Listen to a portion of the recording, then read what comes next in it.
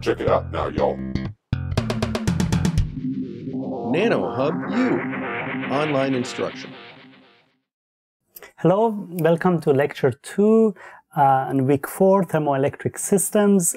Today we are going to talk about thermoelectric cost efficiency trade-off. What we described last time is that whenever you want to convert an efficiency to $1 per watt, we need to associate a cost, for example, per unit area. And this is the type of balances that one considers how to reach low dollars per watt for an energy conversion efficiency. Today we want to see how we can achieve that using the thermoelectrics with most generic cases. Of course, one could take a specific application, but we want to get a set of parameters that tells us how this cost efficiency trade-off will play out. Let's start by considering a waste heat recovery application. So we have some sort of a heat source that is available, and for the moment we can assume this is waste heat, so it's free energy. The question is how we can we can use that by putting a thermoelectric next to it. The first lesson is that the thermoelectric generates power from a temperature difference, and if we just stick it to a hot side without doing anything special, all of the module will be hot, so no power comes out. We need a temperature gradient. So we need to put a heat exchanger on the other side, and typically we need to do some work forcing air or water through the heat exchanger to ensure a good temperature difference. So that optimization of thermoelectric with heat exchanger need to be done together. The second aspect of it is that this thermoelectric module, we generate power, we connect it to a load resistance, and the delivered power is what needs to be optimized. So there are two parameters that need to be co-optimized. How do we choose the value of the load resistance, and how we optimize the heat exchanger? For the load resistance, the simplest analysis, if I have a battery that I connect to a resistance, so we know that the maximum power happens when the value of the resistance is equal to the internal resistance of my battery. In the case of thermoelectrics, because of current flow produces temperature variations, in addition to the ohmic resistance that is internal resistance, we also need to consider some thermoelectric effects. So the ratio between these load resistance and this resistance is actually also given by some sort of ZT. How about the heat part of it? I have here kind of schematic diagram of the picture in the previous page. We have a heat source, a thermoelectric module, and a heat sink like a microchannel heat exchanger. If the thermoelectric module is very thick, then the temperature difference across the thermoelectric element is large, is good. Large temperature difference through give us large Seebeck induced voltage. But because this is thick, the heat flux through the thermoelectric legs is small, so I can get small current. If I have very small current, power is voltage times current, I cannot get much voltage, much power out of it. On the other hand, if the thermoelectric element is very thin, I have a huge amount of heat flux going from the input to the heat exchanger, but there is not enough temperature difference, so the voltage generated is small. And voltage times current again is power, we get a small output power. Just by this heuristic argument, it can be seen that there should be an optimum thickness for this thermoelectric element. So this thickness, these need to be optimized carefully. And that again has to do with the thermal resistances with the outside world. That's the first aspect of a system optimization. Here are the calculations of normalized output power from a thermoelectric device as a function of load resistance ratio and thermal resistance ratio. This is the ratio of a load resistance divided by internal resistance of thermoelectric, and this is the ratio of the thermal resistance of thermoelectric divided by external thermal resistance. As you can see, there is a maximum when the ratios of the thermal and electrical resistances are given by m factor 1 plus the square root of Z times T. T is the average temperature between the hot and the cold side of the thermoelectrics. and for example, a ZT of 1 give you M equal 1.4, and this can be verified by this graph that gives you the maximum power. Again, why the maximum power is not happening when the internal resistance is exactly equal to the external load resistance is because of the thermoelectric energy exchange, and the ZT comes in. If the material have a low ZT, this number is 1, we don't have to worry about it. Now that we know this, let's calculate. We know what should be the thermal resistance that we should apply on the cold side. Let's see what are the trade-offs. A microchannel can be optimized. There are equations of a given, for example, a copper microchannel with a given microchannel width. There is an optimum design based on the convection from the fin surface and sensitive heat of the fluid.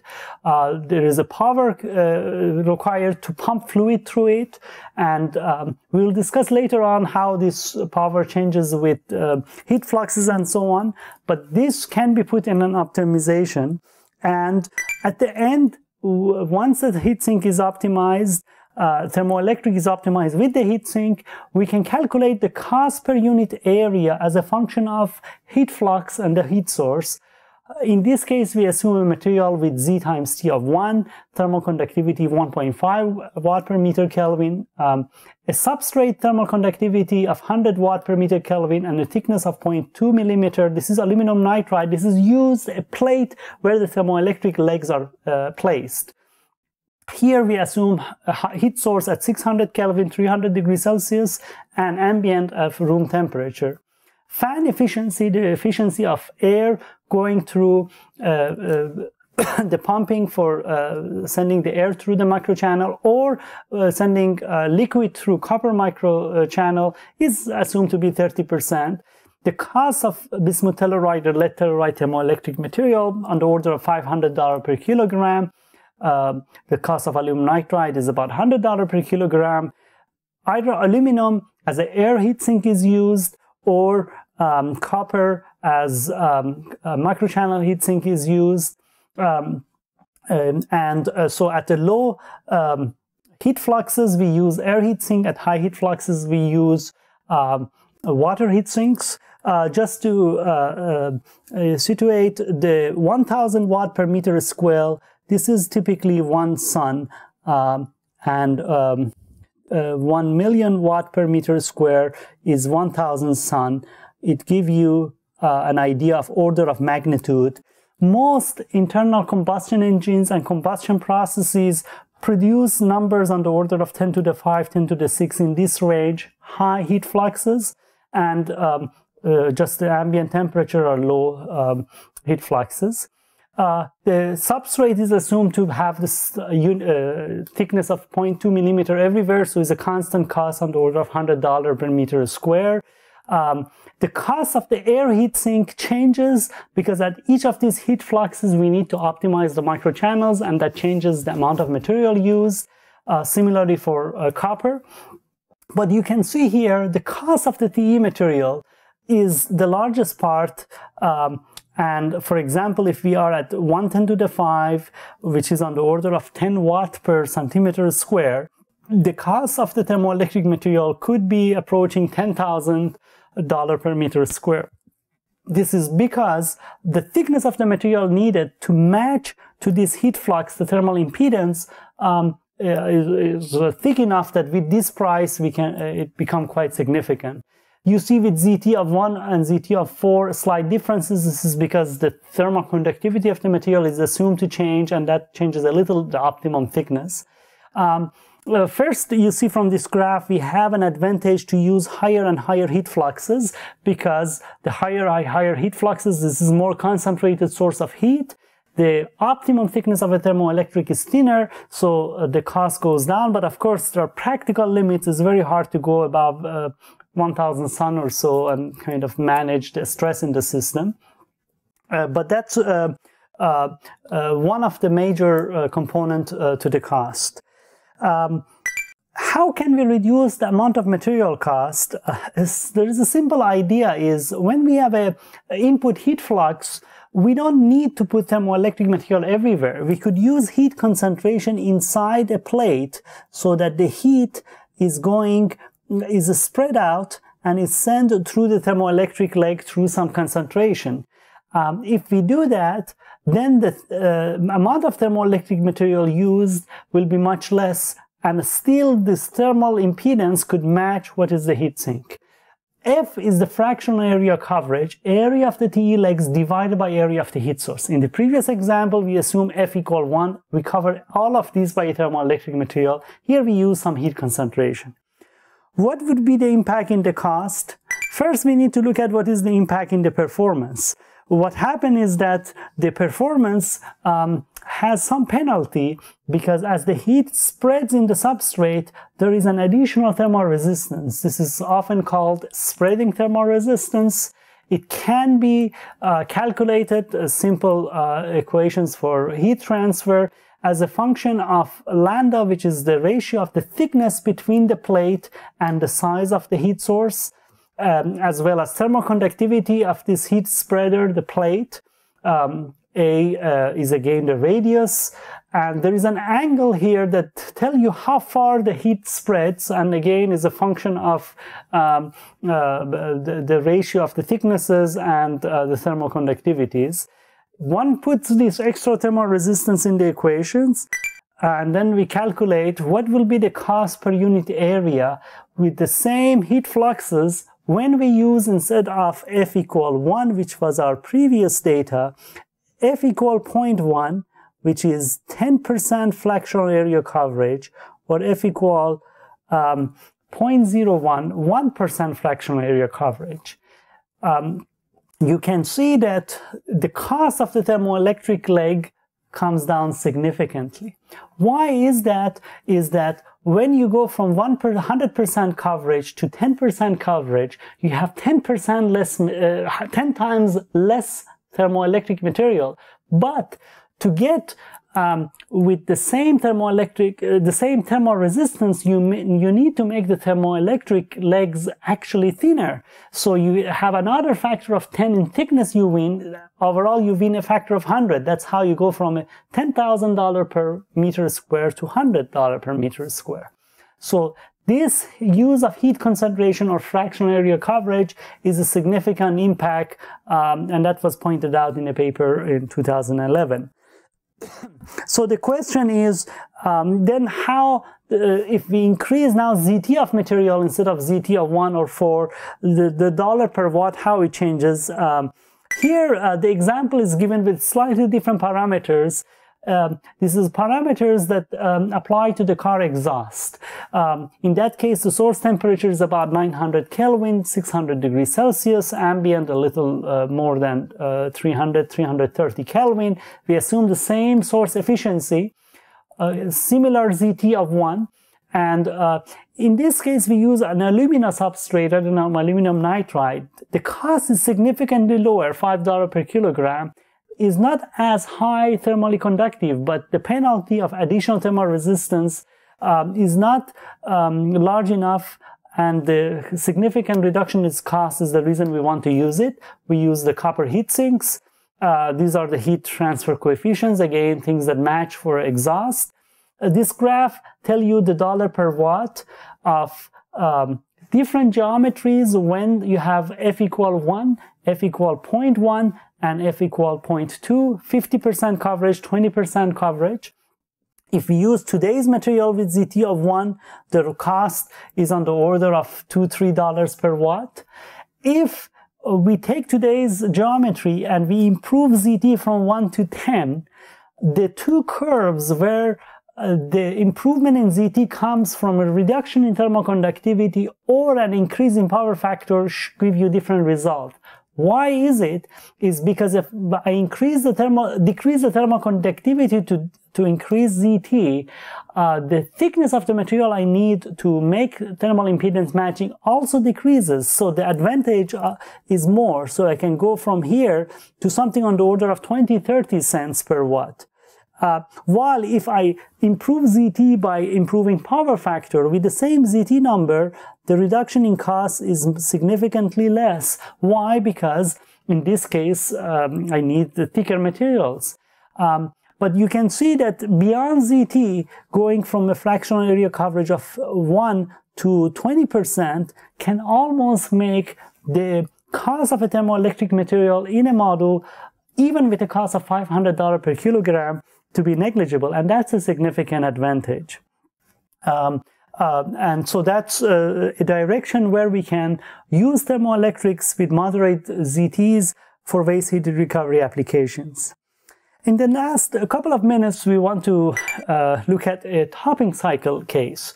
Here is a coal power plant that I showed before. You have burning flames and fuel, coal in this case, generating temperatures up to 1900 Kelvin. And we want to see if we put some thermoelectrics in the wall, what we can get. So we have between the flame and combustion and the working fluid in the Rankine cycle a thermoelectric system, and between and outside we keep the rest of the Rankine cycle. The question is, what will be the efficiency of the overall system and what are the costs associated with it? Here is a paper that came out in 2013. Basically, the efficiency versus interface temperature. We have a two-stage energy conversion. So if we make the interface temperature to be close to the room temperature, that means most of the work is done by thermoelectrics, and the thermoelectric with ZT of 1 have efficiency with these light temperature gradients up to about 15%. If this temperature gradient this interface become closer and closer to the hot side, the efficiency of thermoelectric become lower and lower because there is less delta T available for thermoelectric to do the work. Steam turbine alone follows this curve. Again, if the interface temperature here is on the very hot side, a steam turbine could do more work, and you can reach efficiencies of 40-some%, 45%, and by lowering the interface temperature, the efficiency goes down. Of course, if we can keep pushing this higher and higher, the steam turbine have higher efficiency. Here is a really mechanical impediment, is that the working fluid in the turbine and the mechanical fatigue give some limitation. What is the maximum temperature it could operate? And often that maximum temperature is on the order of 800 Kelvin. So we are about, let's say, in this case, a simplified steam turbine model of 30%. If now you add the thermoelectric with ZT of 1, you can go from 30% to 37-8%. And Z2 2 or 5, it's even improving more. So you can see that there is potential to increase the overall power plant efficiency from 3 to about 8% with a ZT of material that is between 0.3 to 1. So this is a case because we use the thermoelectric at the temperatures in which we have the highest exergy loss, we can improve the efficiency quite a bit. How the cost can be calculated, again, there's a simple model that is explained here. This is energy economy dollar per kilowatt hour versus operation hours. The longer we operate the same material, of course, the cost goes down and it saturates at the cost of the burning the fuel. A steam turbine alone, the cost is in this case with this low kind of efficiency of about 30% is on the order of 30 cents per kilowatt hour. And you can see what is the impact of ZT of 1, 2, or 5. Of course, the higher ZT has a bigger impact, but even with the ZT of 1, we can impact the cost. Recently, we have pushed the calculation and take into account a realistic, detailed coal-fired power plant. This is a paper that will be published by December. In this case, is a supercritical turbine. In different locations of the turbine, what is the local heat flux and temperature is used as a boundaries, and then optimize the thermoelectric model to put at these boundaries. With these kind of calculations, then we can obtain the direct impact in efficiency. Here is a table that tells you at each of the locations in the boiler, depending on the temperature ranging from 1680 Kelvin down to 1150 Kelvin downstream, There is an optimum thickness of the thermoelectric leg, the fins that need to enhance the heat transfer. This is the temperature on the hot and the cold side of the thermoelectrics. The ZT of the thermoelectric based on this temperature, in this temperature difference range, which is again realistic numbers between 0.6 to 0.88. At the end, we see the overall efficiency of the power plant could increase by 7%. Let me summarize it. In this lecture number 2, we described the cost-efficiency trade-off. We showed that there is a significant potential when the heat sink and the thermoelectric module are co-optimized, and the load resistance need to be also co-optimized. By using the new thermoelectric module designs with low fractional area coverage, we can reduce the cost. And finally, the high temperature topping cycle thermoelectrics, even with a moderate ZT of 0.3 to 1, can improve power plant efficiency from 2 to 8%. So you can see that thermoelectrics could play a role in an energy landscape if they're used judiciously. Of course, when you put a thermoelectric in a very hot environment, there is a lot of thermal stress, material stability issues that need to be optimized, so there are still very good potential for optimization. What we will do next time, now that we have seen a full system implementation of thermoelectrics and what is the cost and efficiency, is how we can now go to the micro scale and look at micro refrigerators on a chip. Look forward to seeing you in lecture 3.